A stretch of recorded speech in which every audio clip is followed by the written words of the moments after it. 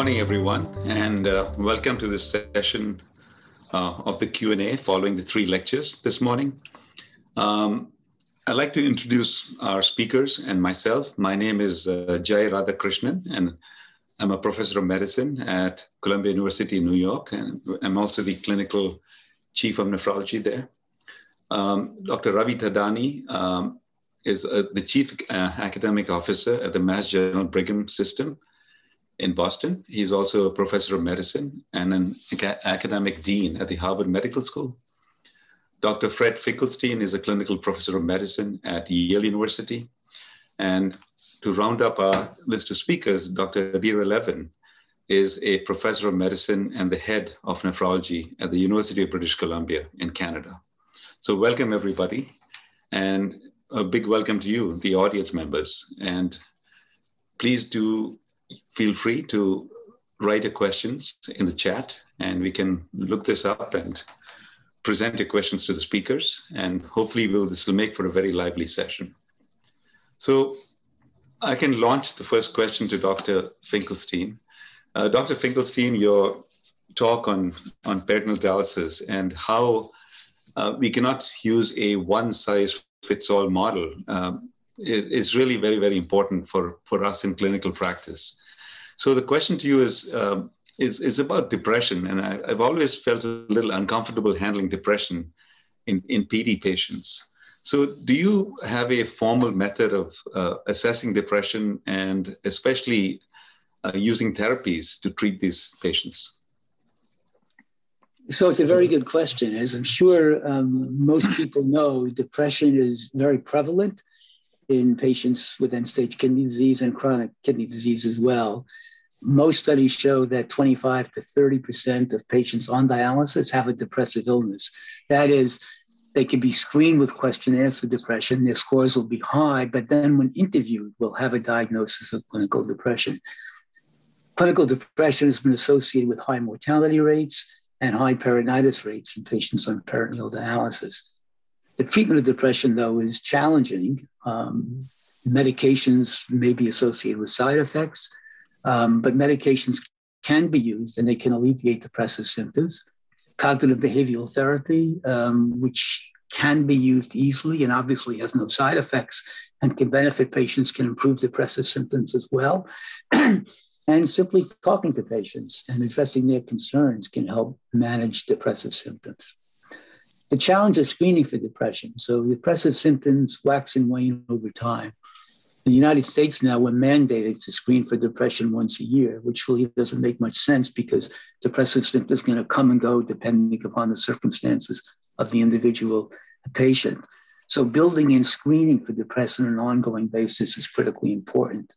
So that can be done either with questionnaires. One can screen, for example, with a patient health questionnaire 2. If the score is a little bit elevated, they can complete a patient health questionnaire 9, which can give a good index of whether a patient really has significant depressive symptoms or not. So I think building in more frequent screening for depression is important, and building in treatment algorithms into the routine care of patients is critically important and should be done routinely. No different than measuring K2V and no different than measuring hemoglobin levels. Thank you. I think that really crystallizes the issue that so-called fatigue may be just hiding depression, and KTOV is not going to fix the problem, getting better clearance. Thank you very much. So our next question is for Dr. Thadhani, and that was a great lecture on your success in terms of trying to sort of model tracing. So the big question to you is, how has testing changed, especially after the onset of vaccination, which is becoming more widespread, especially in the United States, and also the emergence of variants of the COVID-19 virus? Thanks, Jay. And it's an honor to be, of course, with Fred and Adeera and yourself here this morning.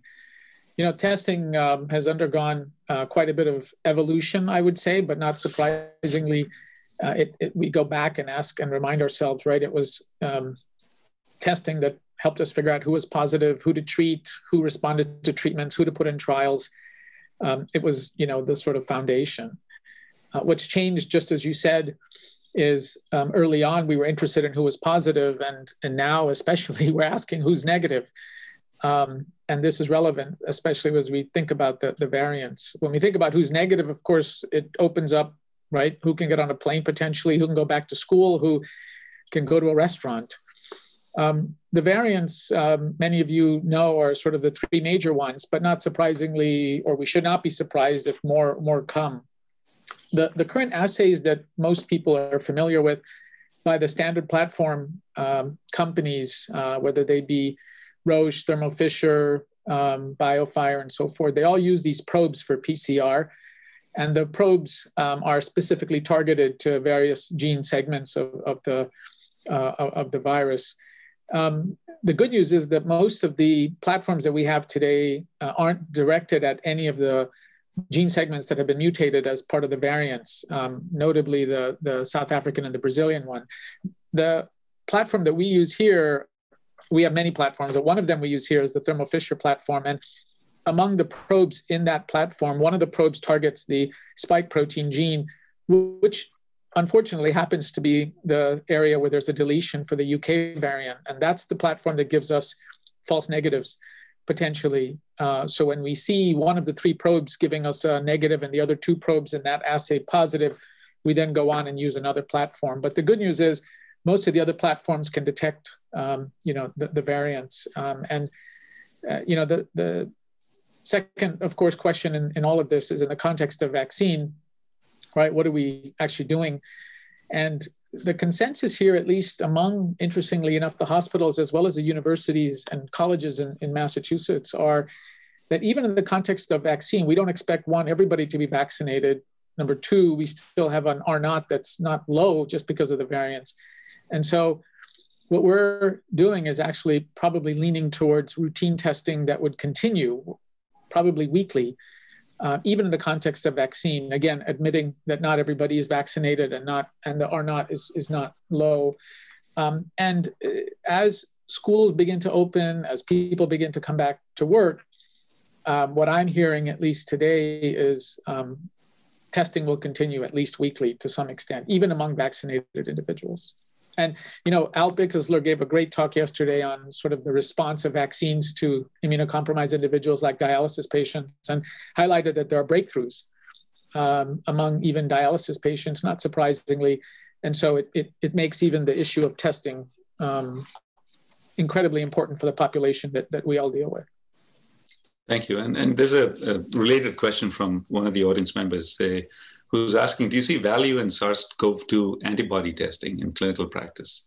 Yeah, that's a great question. So we provide the serology testing here, and what we're stuck with, I should say, is not knowing exactly how long antibodies are positive after natural infection and also after vaccine. We know after vaccine they probably last a little bit longer. We're using the serology test to look at efficacy of vaccine. We've done it certainly in our trials, and many people have done it. But even in the absence of a positive serology test, we don't know what that means, because the antibodies wane. It doesn't mean you're susceptible to infection. It's just that it's not detectable given the lower threshold. So early on in the pandemic, we used serology routinely, especially to see who those individuals were who might have been infected. We're slowing down the use of routine serology testing because, again, two reasons. One, we don't know how long it lasts. And two, even in the absence of serology positive rates, we don't know what that means in terms of likelihood of getting infected again. Thank you. So, Dr. Levin, the idea is here, you gave a wonderful talk on the challenges of CKD and ESRD. So one question is, what can we do better as a global community in terms of these mega trials that have happened so routinely in cardiology, but has really left nephrology, behind? So what are your comments on, trying to sort of come together as a community? Well, thanks, Jay. And again, echoing Ravi's really pleasure to be here with colleagues and friends. I think we're at a pivotal point in nephrology. We finally have both new molecules and new approaches, as well as and I guess as a side effect of the pandemic, perhaps a new ability to work together, both across Zoom and time zones and things, and consenting patients to large trials without having to bring everybody in to see them physically is a possibility. The use of smartphones and other ways to enroll people into trials has already been done in lower middle income countries. So perhaps one of the things that, will help us in terms of testing and understanding best therapies is our renewed interest as a global community in helping each other help patients. And I have felt over the last 3 to 5 years, and perhaps more profoundly in the last year, that real commitment on the part of the nephrology community to work together. And so those collaborations, I think, are forming. I think patients very much want to be involved in studies to understand how better to take care of them. I think that's a change. And it doesn't mean that it's going to be perfect, but I think if we can, and Ravi and I were chatting earlier, if we can ask the big questions and design studies that aren't super complicated that we can get people into and answer them, we'll do better. The SGLT2s are a great example. Like, look how far we've come in terms of disease-modifying therapies. 6,000 people, 10,000 people in a trial. That's unheard of in nephrology. I completely agree, and let's all keep our fingers crossed that we will launch into a mega trial phase of a sort of a practice. So large platform trials. And large platform trials. Like, there's lots of things that we can do differently. Excellent, thank you. So this goes back to Dr. Finkelstein. There was a question from an audience member, Dr. Weblinger. How do you explain the higher number of PD patients in a cycler compared to other countries? Is this based on education, or is there something that drives the widespread use of cyclers in this country? Well, I think one thing that distinguishes PD in the US from almost every other country in the world is the obsession with KT/VV measurements. And particularly with CMS giving financial penalties to facilities that don't achieve so-called adequate standards of KTV, which is a KTV of over 1.7. The truth is there's very little data that supports that target. There are real fallacies with the whole measurement of KT/V, estimation of V as being one example, where it's an estimate, it's not an absolute measurement of what the volume is, which is a serious flaw in the measurements of KT/V. But most other countries in the world focus more on patient-reported outcome measures and the patient experience, whereas we focus on laboratory values, hemoglobins and KT/V. So patients start on PD. Their body size in the US is frequently higher than they may be in other less developed countries. And you decide that we'll only achieve an adequate KT/V by putting someone in a cycler and using large volumes of dialysis solution, rather than dealing with the individual patient. What is best for that individual patient? And building in incremental PD, where you start with 2-3 exchanges a day, PD 5 days a week, 4 days a week, to make the patient feel better, relieve uremic symptoms, rather than simply obsessing over what we need to do to achieve some arbitrary KT/V measurement. So I think that needs to be explored more. What do the patients really want? And what enables them to achieve an adequate clinical outcome? How many of these patients need to be on cyclers? How many can be managed with incremental PD and a limited number of manual exchanges? Thank you. And Dr. Weblinger has another question. Why are the guidelines not emphasizing more the understanding of the peritoneal transport type to guide clinicians in dwell time in PD mode? Well, I think they do. If you look at the guidelines carefully, I mean, volume status is critically important for the management of all patients with chronic kidney disease and end-stage kidney disease. And the routine use of PET testing, for example, looking at transport status, informs you of how the PD can best be applied. Whether the test should be done routinely every 3 months, every 6 months, only if patients are having problems with volume management, that's not clear, really. I think that can be left up to the individual facility to decide. Thank you. So Ravi, back to you. There was a question about cellular immunity versus antibody testing. So there may be a dissociation. Do you think we are in the era of testing for cellular immunity in such patients, and whether this will guide, a future risk for acquiring the COVID-19 status. Yeah, thanks, Jay. It's a common question and an important one. I think everyone acknowledges that the antibody response and the cellular immunity response are important, both in combination to protect and prevent serious disease. I don't know the answer to the question. I don't know to what extent cellular immunity is, especially in dialysis patients or patients with CKD, is going to be adequate. What we do know is, right, the efficacy of the vaccine in the population, but I think time will tell in terms of whether the populations that we care for have appropriate and adequate cellular immunity. I know there have been some studies, and I think Al Ickesler again reviewed some of them even yesterday, that suggest that there may be challenges in that particular space. Not surprisingly, like all vaccines, right, the B cell and the T cell response are going to be critical. But I'm curious if Fred and Adeera have any thoughts on this, because I think this is one we're going to learn a lot from. I mean, we have some experiences, with the flu vaccine, but I'm curious if Adeera or Fred have any thoughts on this. I mean, I think this is an area another example of what we really need to learn from like large global studies with different ethnicities, exposure rates, background infection rates, and vaccination rates. And let's look and see by GFR and by type of dialysis, what are the various responses, both sort of in a test situation and then with respect to response to challenges of the viruses. So I think it's a super exciting area. We may learn a lot about immunity with respect to tolerance of there's so much that we can learn if we think about this. I think it's quite an exciting thing, but I don't know, as you said, anything more than that we don't know what we don't know. I'll remind everybody that that when we were doing hepatitis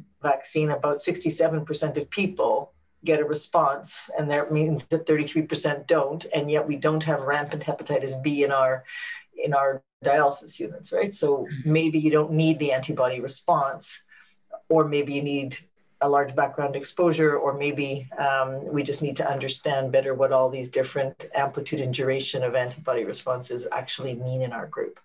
Yeah.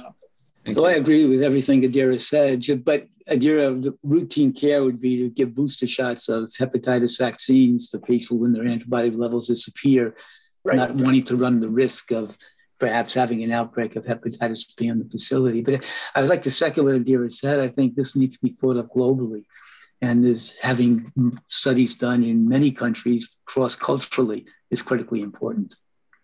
Thank you, Fred. And I've being a sort of editor of Kidney International, I've had access to a number of articles showing the dismal rate of positivity in terms of spike antibodies, not only in transplant patients where it's kind of expected, but in hemodialysis patients. So, Ravi, any strategies that are being planned for the future for this unfortunate group? Because we told them 2 vaccines, you're all set, you'll be fine. And now we've realized that a majority of transplants and many dialysis patients are not going to be protected, at least per spike antibody titers. Right. So there's 2 ways to address that. One is to hope that everyone around these individuals gets vaccinated so that we can enjoy at least some bit of herd immunity. And 2 is that just as Fred and Adeera pointed to, I think everyone is leaning now towards booster shots coming up in the near future to a theater near you. We're talking about that here, even among non-compromised individuals, and that just may be the standard way we proceed, not only to retain protection, but also to protect against the variants. Thank you. So the other question, since you're on, Ravi, is when you have a person who's positive, right, who's tested positive, RT-PCR, what is the success of contact tracing and isolation been generally in the US? How successful, because that strategy is really what we need. And, it's not clear how effective it's been, and are people actually doing this? Yeah, it's a good question. I think the answer to that, unfortunately, is it's been a dismal failure. We have not, even as a system, and I'd be curious again from your perspective, Jay, in New York, and Adeera in Canada, and Fred in Connecticut, right? We've tried so hard to put resources to contact tracing, to put resources into calling people, communicating through cell phones. We just weren't ready and have not been ready as a system, unlike other countries in Asia and the like that we know of. So it has not helped us. I mean, I shouldn't say it's not helped us. We have not been successful in implementing what otherwise has been shown in public health emergencies to be an incredibly effective tool. Yeah, it was the same experience in New York, and it went both ways. There was a lack of a supply side because of not enough people were available to go knocking on doors, and from the other side, people would just refuse, saying it's, I don't want to be part of this, right? So right. It is awful. I mean, I got to say, it could have been better, but we did not succeed. You're absolutely right. And I'm sorry, just Jay, to say that as a result of that, it just means our only blunt instrument, or maybe not so blunt, is testing, because we can't really do much else other than distancing, masks, and testing, because our failure in those other areas means we have to spend money on the other end. No, this is true. And on that note, can you just tell us a little bit about, trying to sort of be more efficient using pooled testing, strategies? What is pooled testing, and how do you see this evolving or, being established as a standard of care? Yeah, good question. So, for two reasons: one, cost, and two, sort of speed. Many universities I know in Massachusetts are moving towards pool testing, and actually have been doing pool testing. There's been some recent publication in this area. So the concept is you take a larger tube and you get a nasal swab in 3, 5, or 10 individuals, and you put them in the same tube, and then you either mix the swabs in a simple media, or you have a media already in there and test that. That actually turns out to be probably the way we're going to be moving forward in the fall, especially among universities here. It turns out the FDA came out with guidance on this matter on Tuesday, just a few days ago, provided that you have an EUA-approved test and demonstrate validation in pool testing, again, 3, 5, or 10 samples. That's going to be an incredibly powerful tool. And actually, in Massachusetts, again, in the school settings especially, that's the direction. If a single test costs $25, the pool test is 1/10 if you can put 10 swabs in a tube. So the cost comes down. The problem, and I'll stop after this, with the pool testing is the false negative rate. You lose a little bit of sensitivity with it, but it's worth it given the cost. And you don't lose that much, but you do lose some. Thank you. So I know Adeera has to leave in a few moments, but Adeera, can you tell us what's been going on with the global response to COVID-19 in the nephrology community? Because you have a finger on the pulse, and you're the best person to tell us what's going on. The best. I think we've been. I just got an email from someone in Mexico. People are struggling, right? Depending on where you are and where your resources are. I mean, in Canada, even across this country with its diversity, we've been incredibly lucky sort of on the West Coast with, although we're having a surge at the moment, that has not disproportionately affected dialysis units nor our abilities, whereas in Ontario and Quebec, it has completely overwhelmed them. In different parts of the world, there's either no dialysis or rationing going on. Our colleagues in India, as you well know, are completely overwhelmed this week with over 300,000 cases per day.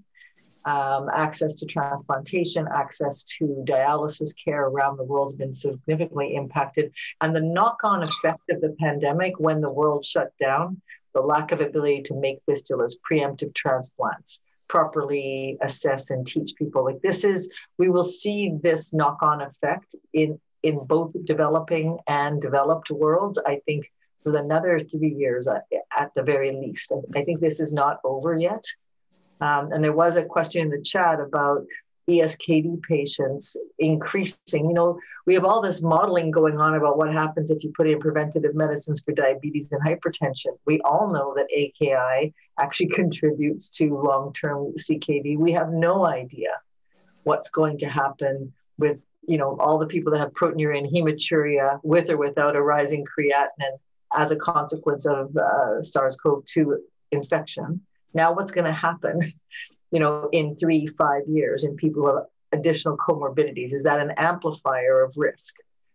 There's a lot to, it can be quite frightening, but we could actually embrace this, circling back to the talk, as an opportunity to learn together in a true learning health system globally, so that we can actually predict it. There was in the UK House of Lords, there was a question very early on in the pandemic, tell us what you think will be the knock-on effect with respect to chronic kidney disease, chronic lung disease, and cardiac disease as a consequence of severe infection with COVID-19. I think that's a question, once we get out of this pandemic, or the acute thing, we really do need to think about.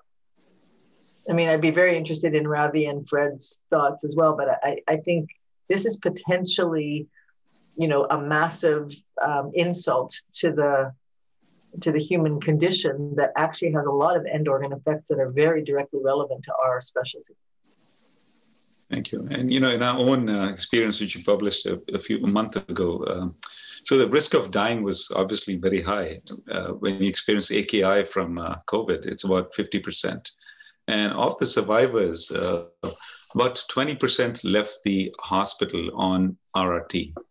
So these patients need to be followed out of their recovery, but clearly there's a CKD, AKI on CKD or AKD phase of this disease that needs to be, further described. And it's not just hey, you've recovered and your kidneys are going to recover, but you're absolutely right. This is going to be a problem. And we're seeing this in the lungs as well. We've heard about the first lung transplant after a prolonged, intubation in a patient with COVID-19 pneumonia. So yes. The scarring, I've seen, sorry, just to jump in, because I'm working with some of my respirology colleagues, some of the images 3 and 6 months post-acute infection, even if they were not intubated, is quite profound. And if the scarring is in the lungs, the scarring is in the kidneys. I completely agree. Yeah. But certainly the incidence of AKI in hospitalized patients with COVID is extraordinarily high, right? Which I think everyone's experiences, and even the ones not requiring dialysis, I think, as Adeera alluded to, the implications of that for chronic kidney disease in the future really need to be carefully monitored. I think it's going to be very substantial.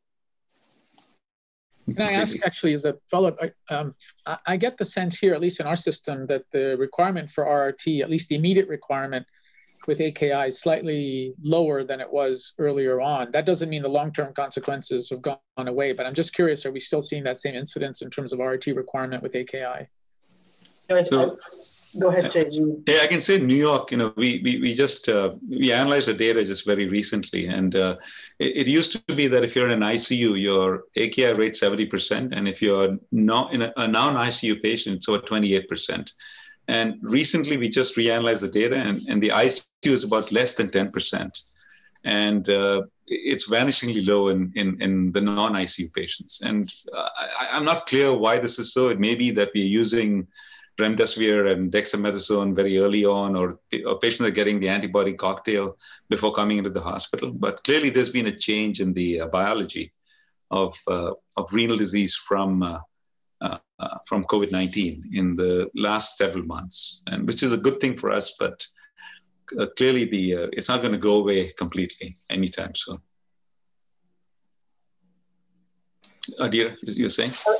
I was going to say, I think that what I was impressed with some earlier publications about, even in the absence of a bump in creatinine, the incidence of hematuria and proteinuria is quite high. And I just wonder how well we're screening for that and I just wonder if, again, this is one of those things that we will learn if we systematically standardize the testing of everybody and it's not random.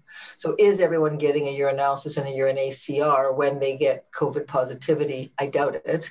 And if they did, perhaps we could learn more, because I think it's more than just the standard definition of AKI that we need to also be mindful of. Great. And I think that's about the time we have. There are no other questions from the audience, and I'd like to thank all of you for being here to answer questions, and thank you, audience members, for coming. And don't forget to look at the posters and the exhibitor booths after you leave our session, and please do enjoy the rest of the conference.